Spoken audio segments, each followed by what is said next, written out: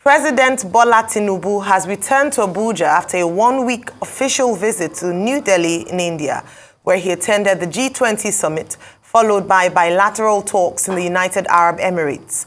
He was received at the airport by top government officials, including the Secretary to the Government of the Federation, George Akume, Minister of the FCT, Nyesom Wike, Minister of State for Defense, Bello Matawale, and some security chiefs.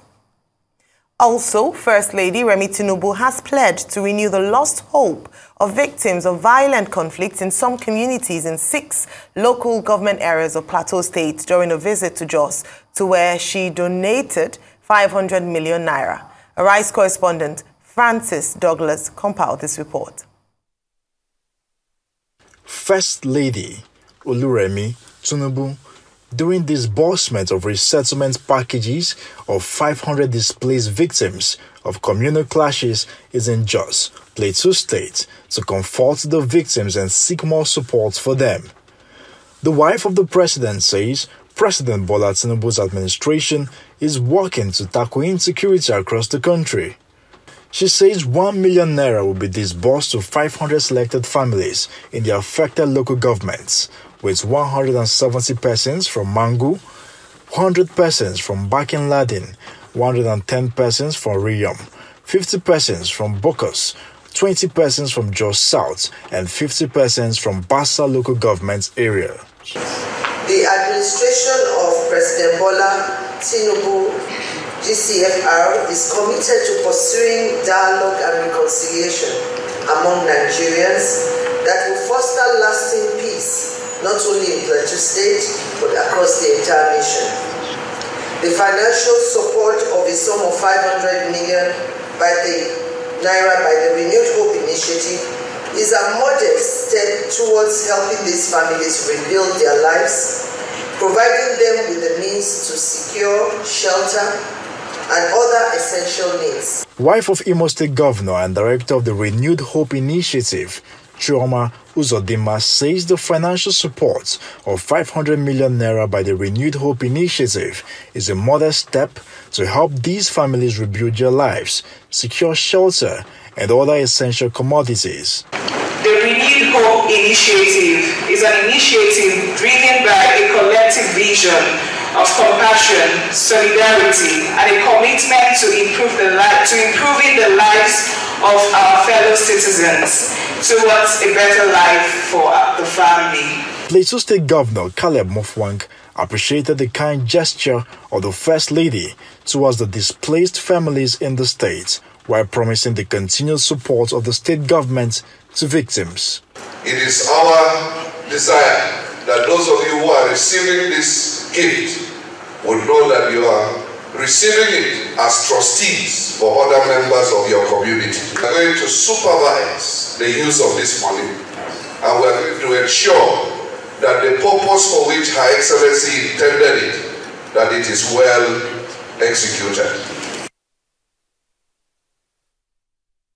Well, President Tinubu is back, and First Lady, Mrs. Oluremi Tinubu, is working. Good. So, President Tinubu is back to a lot of work and concerns. Number one concern will be the NLC. NLC is threatening another indefinite strike, saying they've not been meeting with them. So who is to oversee those conversations with the NLC as we speak today? A lot has not been done for the Nigerian workers. Who is also to oversee that conversation on the palliative hitherto shared as some other targets, like planting on thousands of hectares of land? These are some things President Tinubu will come back to. He'll also come back to insecurity in the country. Certain students traveling for the NYSC have been kidnapped, and the kidnappers are asking for sorts of ridiculous ransoms. We should be able to nip that in the bud. He's also coming back to problems as regards our maritime sector in the country. We've had too many boat mishaps. Yes, we can talk about Libyan flood, we can talk about Moroccan earthquake, but right here on our soil, we're having too many boat mishaps and cases of insecurity here and there. So these are problems that he'll have to come back to.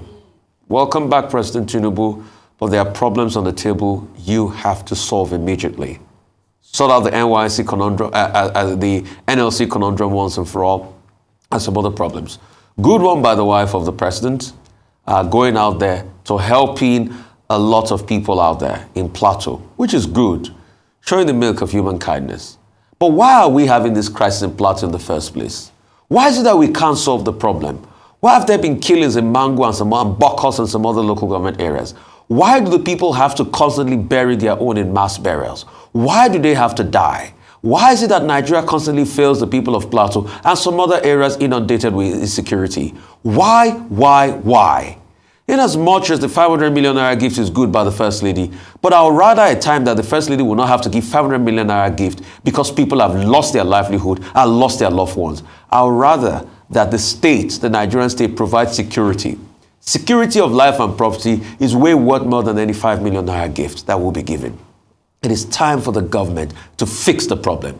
But First Lady, wife of the President, Madam Oluremi Tinubu, thank you so much for the milk of human kindness and sending out to the people. But what we want is total cessation and end to the insecurity and the killings on the Plateau and some other parts of the country. God bless Nigeria. Well, the President is back. First, let's note that the expected fanfare, triumphal entry and all of that, well, it didn't happen as we suspected, perhaps because it came in the evening. But in any case, it's just as well that there was no distraction against, about his return. But what is important is what the presidency has tried to do. I've seen quite a number of infographics out there talking about the success of his trip to New Delhi, India, on the sidelines of the G20 summit, and also his stopover at the UAE to meet with the president of UAE and the emir of Abu Dhabi. Now, so in India, he got about 14 billion worth of pledges from different investors. His trip to India also provided opportunities for Nigerian business executives to relate with their Indian counterparts. More importantly, he showed up clearly very well on the world stage, engaging with many world leaders, including the president of the EU Commission, photo opportunity with the president of the United States, encounter with Narendra Modi, and all of that. So, but the important thing is that at least, it was very good economic diplomacy trip. Then he stopped over in Dubai. The highlight of which we've been told will seem to be the lifting of the ban on Emirates and Etihad flights in and out of Nigeria, and also investment opportunities, strengthening of bilateral relations between both countries. But the controversial part of it is that the Emirate News Agency, as was pointed out yesterday, and as the document is now in circulation, did not refer to what is making Nigerians so excited, that Emirates and Etihad Airlines will come back to Nigeria. So you have two countries, having a meeting, two different narratives, because usually each country will issue its own press statement. So many Nigerians are a bit skeptical. They are saying, is it the Nigerian government trying to put a spin on it? But in any case, we'll get to know in the fullness of time what exactly was agreed upon, because these things cannot be shrouded in secrecy for a very long time. So we welcome him back, and the quiet return probably is also out of the awareness that, well, the matter at the tribunal is gone through the first stage. It will still go to the Supreme Court. Maybe the celebration is postponed. And when that time comes, you can trust President Tinubu's supporters to really celebrate on a grand scale. As for Mrs. Oluremi Tinubu, well, she's done very well visiting Plateau State to commiserate with the people, the affected people in 6 local governments, just South, Mangu, Riyom, Bakenladi, Boko. Nobody should be subjected to that kind of horror, either in Plateau State or in any part of the country. Families have lost their loved ones. Houses, people have been displaced. And the threat of this constant attack, harassment of the people of Plateau State and people in other parts of the country, including Southern Kaduna, continues. So government still has a responsibility to address this insecurity challenge. After all, the primary responsibility of government is to ensure the security and the welfare of the people. And that was a major campaign issue for President Tinubu, as it was for other candidates in the 2023 general election. What will gladden the hearts of the people of Nigeria is for them to be able to sleep at night with their two eyes closed. But at the human level, we commend Mrs. Tinubu and the other first ladies who traveled with her to commiserate. It shows very good empathy.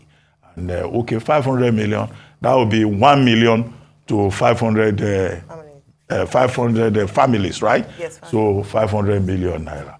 Well, the Renewed Hope initiative, I'm sure, is well resourced enough to be able to do this. But on a general note, I would like to commend Mrs. Remi Tinubu that so far, our comportment has been very good. And I hope that, she will continue in that fashion, the elegance and the comportment that she has brought to that office. Since she assumed her position as First Lady, of Nigeria, she has not spoken out of turn. Her statements have been measured. Her programs have been carefully chosen. The press statements from our office have not been out of turn or out of tune. And I would just like to say that she should be encouraged to continue in that fashion. With all the problems we have, we cannot afford to have any belligerence from anybody's wife. So the supportive role that she's, giving her husband and to other communities, I think is, very good. And I guess this comes from experience. After all, when she was in Lagos, she introduced spelling bee, one governor a day thing, which was very successful and was sustained even after she was no longer First Lady in Lagos State. But on the whole, there are many issues, and we hope that before President Tinubu jets off to the United Nations General Assembly, because he has another trip ahead of him, where he's also going to the NASDAQ to go and ring the bell. Okay, all these ceremonies, photo opportunities, they are fine. But there are concrete issues to address. Only yesterday, we were discussing FTSE Russell, the subsidiary of the London Stock Exchange, declassifying, reclassifying Nigeria. And the front page story in this day today shows the effect that this has had. And the effect that this has had is that, look, there's a problem in the Nigerian bourse to the extent that, there's been loss in terms of stocks and all of that. And it could get worse when that downgrade takes effect from September 18. And the major reason that has been given is that this idea of floating the naira is not working because there's no liquidity. And investors face serious problems. They can't repatriate their funds from Nigeria, even if they come here to invest. So you have a major plank of the economic direction of the government not working. Managed floating Nigeria. Today the CBN is running to Afrexim Bank to collect $3 billion. Tomorrow is collaborating with Flutterwave. Just experimenting, as I think I pointed out either yesterday or 2 days ago. So these are serious issues because there's high cost of living, there's tension in the land. So even as the government goes about traveling up and down and shaking hands and diplomacy, there are issues in terms of domestic policy that must be tackled, because it's when we look good at home that we can look better outside. Absolutely. Well, welcome back to the President of the Federal Republic of Nigeria, President Bola Ahmed Tinubu. And as Dr. Bati had observed in that video, you would see that it was quite a modest welcome entourage there. Just some primary ministers, a few people. It was at night. I mean, I don't think the fact that it was at night would have stopped people who wanted to give him a triumphant entry, as I'd mentioned, yesterday. But it's quite good to see that hopefully things are changing, and may I say, long may this reign, whereby it would just be business and we don't have too many people who sometimes are under the guise of wanting to support, but truly are sycophants in many areas, coming to welcome the president. Nothing wrong, there's nothing illegal about it, but it just, the optics don't often look very good.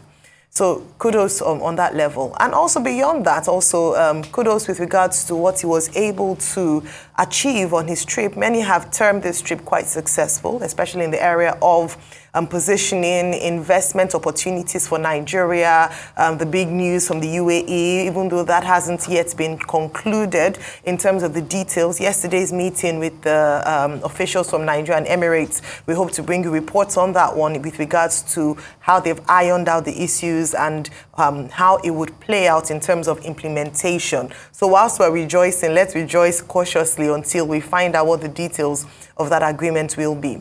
Now, with regards to him returning, a lot of issues on the table for him. Recall that during the negotiation with the NLC and organized labor, the Minister for Labor and Employment, Mr. Simon Lalong, had said that they should exercise patience until the president returns from his trip from the G20 summit, and then he'll address or be able to address the concerns of organized labor.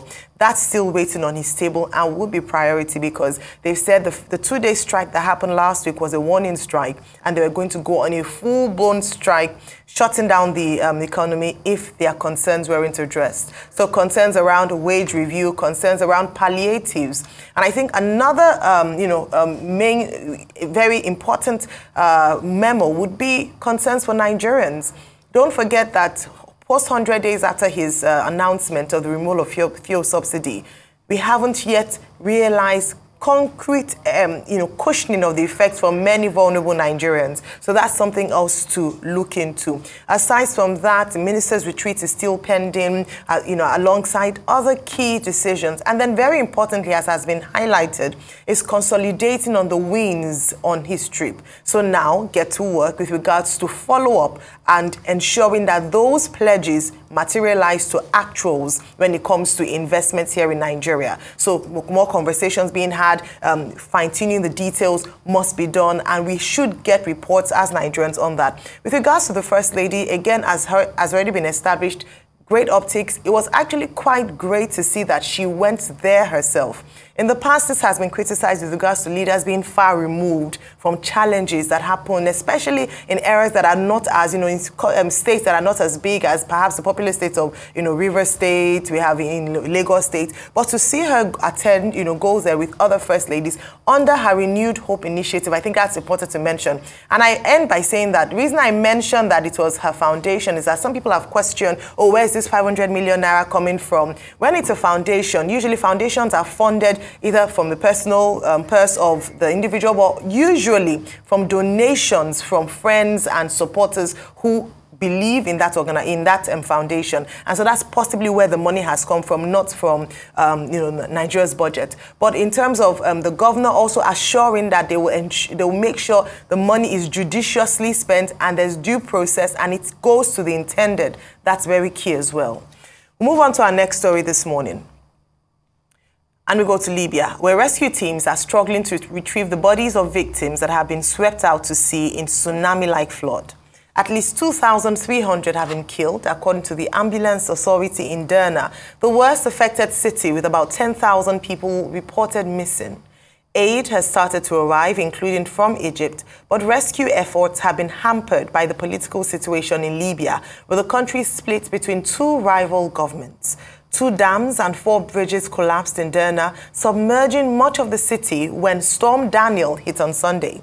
The Red Crescent says the death toll from the floods is expected to rise even further. The initial numbers we are getting from the Libyan Red Crescent about the missed people all over the 5 cities, it reaches up to or very close to 10,000 persons reported missing. So it's very likely that the number declared from Derna authorities could be close to the correct number. This is to be confirmed, as I mentioned earlier, upon the finalization of the assessment process. However, the number I would expect that the number would be very close to the correct one. Our teams on the ground are still doing their assessment, but from what we see and from the news coming to us, the death toll is huge. It might reach 2,000s really, but we don't have a definite number right now. Maybe later today or maximum by early morning tomorrow, we'll have definite numbers that will be ready to share. Right, updates on the Libya floods, Rufai. I mean, quite a very sad season, and as we all know, it gets to that time of the year when it's on the calendar, you know, for storms and hurricanes to happen and all of that. And we've had many of them. In fact, there's a whole naming system that is a very interesting algorithm at which they name the storms. I mean, we can go back to the days of Hurricane Katrina and the likes and all of that. But Storm Daniel is said to be a Medicane. And what it means is it's that big storm blowing across the Mediterranean. So a hurricane in the Mediterranean is called a Medicane. And it's blown across parts of the Mediterranean, deeping into Libya. Some parts of Israel felt the heat, about 70 to 80 kilometers per hour, gusting winds and all of that. And this inundated parts of Libya, causing severe flooding, and thousands of areas flooded away. The Egyptian authorities are trying to bring in some, palliative sort of like help the people of Libya. And it just shows that, yes, conversations about global warming is a big deal. Conversations about climate change is a big deal. And the far-reaching impact on our society are really, really debilitating. My heart goes out there to the authorities in Libya. And it's a very hard case in Libya because there's sort of like a gulf in leadership. Even since the time of Gaddafi, there's always been a split across board. There's always been another big repression hub in Benghazi, and there's always been another, leadership hub in Tripoli. And that's what has become the case even after the fight that led to Gaddafi's killing and ouster, Khalifa Haftar on one side and the other people on the other side. So you've got, two different governments here and there. And it makes, bringing in aid very, very hard to parts of Libya because there are two simultaneous governments running at the same time out of Libya. But we just hope that these people, can do their best and, can align their forces, align efforts and ensure that people get the much needed aid they need to be able to get through all of this pain and this horror they're going through as a result of this storm. But hey, it's also a big indication that global warming is real. It's a big storm season out there. Storm Daniel is really, really impacting parts of the Mediterranean. We pray for also, the people that have been affected, thousands that have been killed. We pray for the reports of their soul. Just as we also take a time to also say, very charitable words and good prayer words to the people also in Morocco reeling from the earthquake. That's still on. It's pretty much past the 72 hours threshold. And, excavation and digging is still on, but the terrain is quite very hard. And it's so hard to get people out of there at times like this. Well, aid organizations have described what has happened in Libya as disaster beyond comprehension. Disaster beyond comprehension. Over 10,000 persons are missing. Over 1,000 people, 1,500, as at the last count to be specific, have been reported dead. Buildings have collapsed, telecommunications have ceased, there's debris all over the place.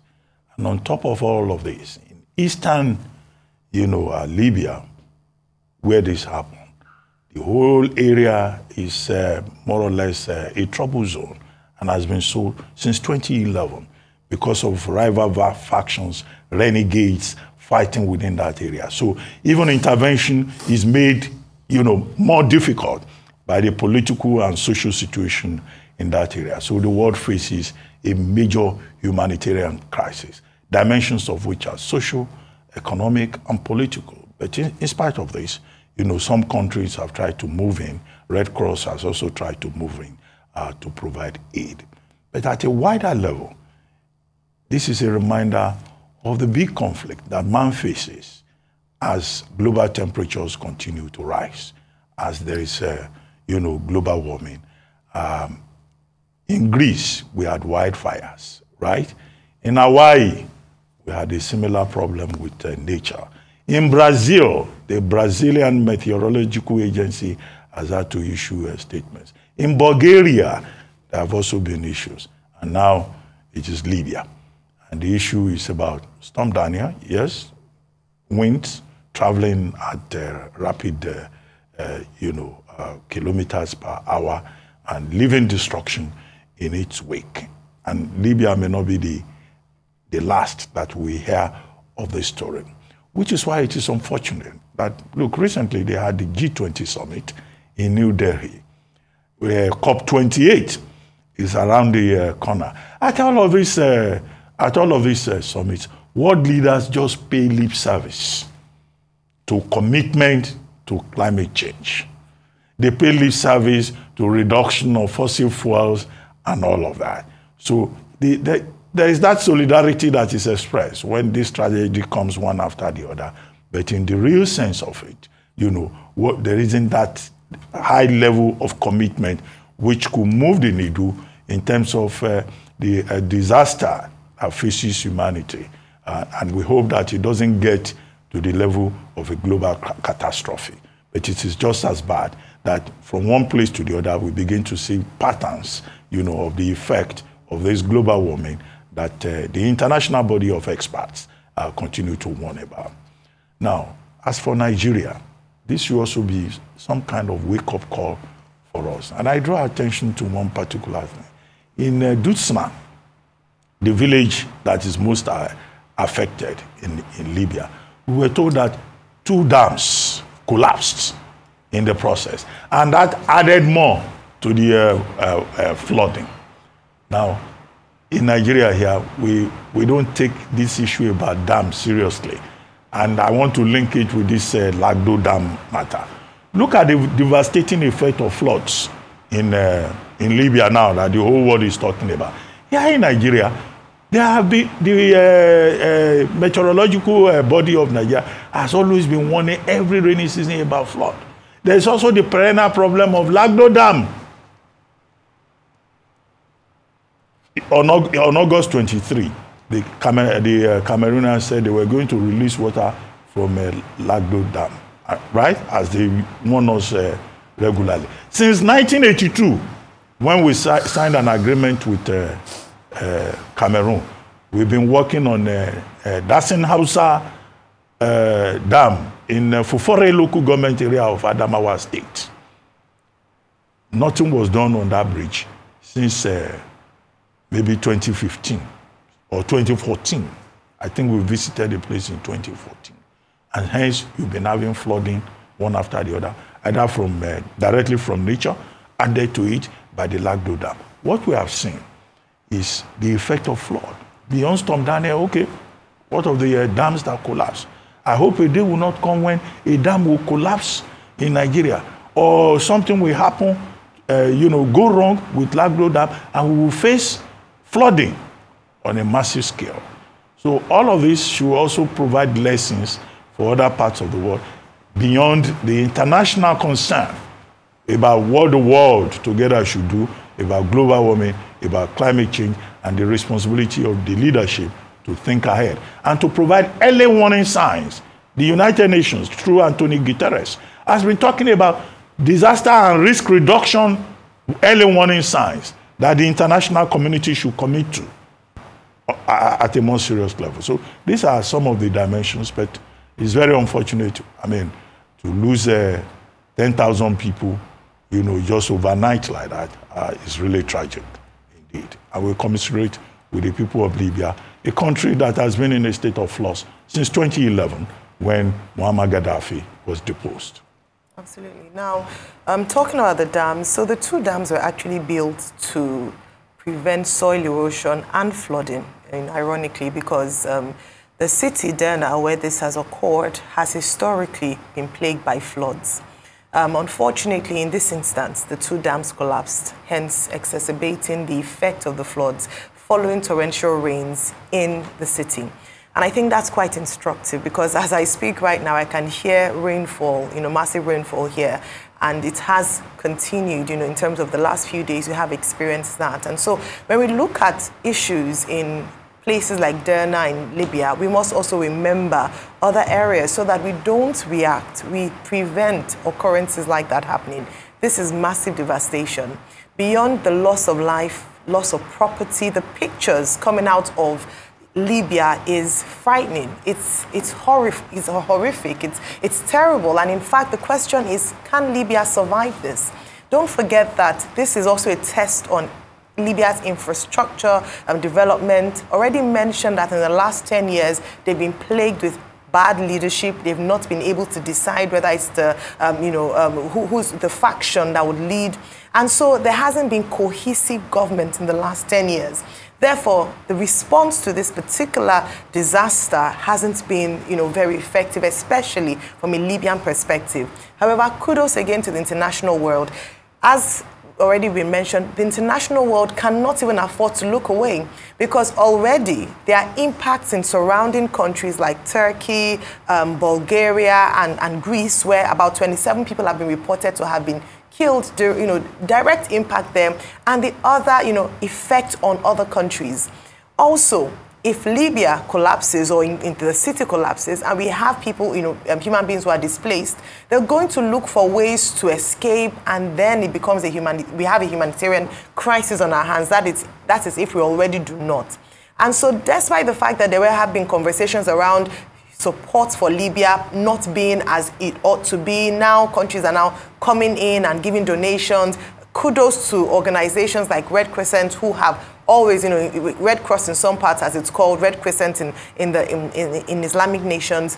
They have come on board again. They donated $1 million to Morocco in the initial stage, and now to Libya. So many things on our hands, and that is why you would understand where we have summits like G20, COP, dominating those conversations are issues around climate change, are issues around zero emission, issues that we as a continent in terms of Africa can no longer ignore. It's not just a conversation that happens in the West. It must be a conversation that dominates our conversations, that's hot on the table when we speak, because it is easier and cheaper to prevent than it is to respond to natural disasters or to disasters of this nature.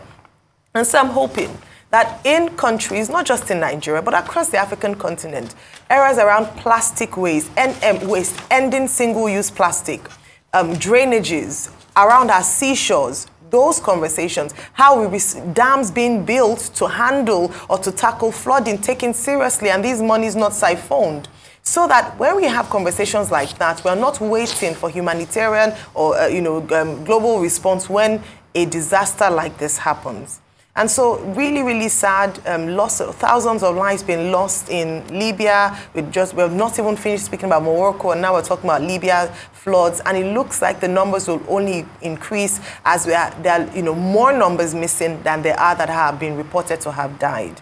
Very sad, and again, like I mentioned, hopefully Libya would survive this, Derna would survive this, as they say that 25% of the city has already gone to the floods. It's been submerged by the floods in Derna. So it might take years to recover from this devastation, and hopefully we can prevent such from happening in other countries across Africa. We're having to deal with coups, man-made problems, and then we're having to deal with natural disasters such as floods and earthquakes.